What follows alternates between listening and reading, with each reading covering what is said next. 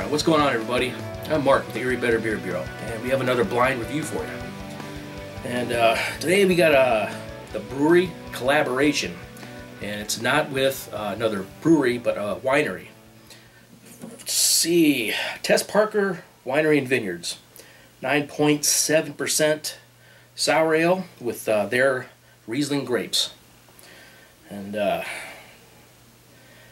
smells wonderful. Let's see what Pat and Maury has to say about this one. A little bit funk. Yeah. I think it's a mead. You wish. Yeah, very tart. Yes. Tart on the nose.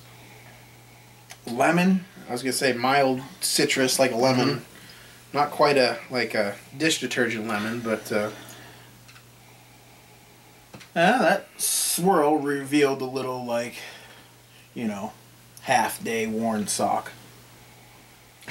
I'd like to disagree with you, but I can't. In a good way, of course. Yeah, Dave would love this beer. Yeah. I mean, it's not overly funky like some of those No. big funky lambics, but there is that little It's element of fairly funky, pungent. pungency to it. Yeah, citrus, funk. It's pretty low on carb, but yet if you hold it to the light, you do see some streams of bubbles coming up from the bottom. And when we gave it a swirl, it fizzed up for us Right. pretty quickly, too. It smells dry, you know. Curious to see if it's going to be dry on the taste, but it smells like it's going to be a dry one. Cheers.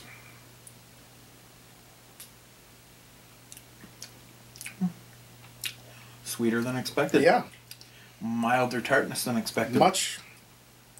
It's almost like a lemon starburst. It's a little more sour than that, but... Yeah, but the sweetness is much sweeter up front than I expected it to be. It still has that tartness, but that tartness is kind of more on the back end of this beer. It's fairly sweet up front. Yeah. Kind of sweet and juicy up front and tart and dry on the finish. Like, as it takes a second to dry out, but like I feel like after the sip it kind of... the palate dries out. Like a lemon Sour Patch Kid in reverse. It's actually, like you said before, juicy. It is quite juicy up front. Yes, it is.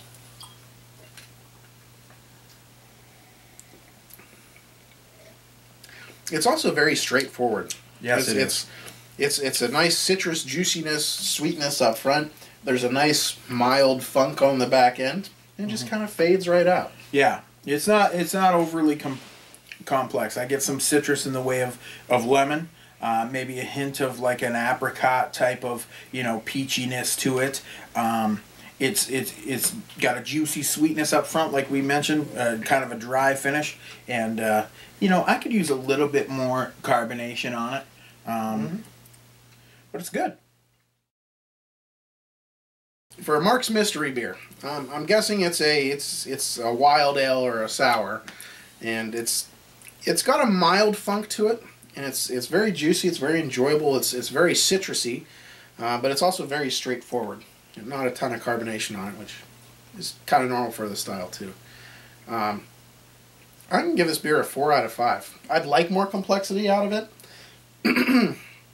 but it's very pleasant to drink. It's very juicy, it's very tasty, it's sweet, and it has a smooth, mildly funky finish. So I could actually see myself drinking this over the course of a night and being pretty pleased with it the whole time. So I really enjoy it. All right, I'm going to go a little lower. I'm going to give it a 3.5. I do find it enjoyable, like Pat does. I mean, you know, the flavors in this beer are good. It's a little bit one note, and I don't even mind that. But I think a little bit more of like a fluffy carbonation would go a long way for me in this beer.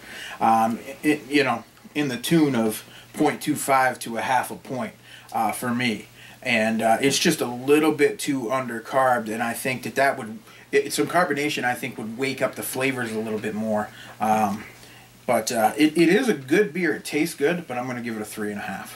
Marcus? Mark, what is this? Okay, well, there's no citrus. On the taste there is. Yes. Yeah. Fooled me. All right, this is a collaboration, actually. from the brewery and a winery. Oh, okay, it's that one. Confession. Yep, the collaboration Confession series. Fess Parker is the winery.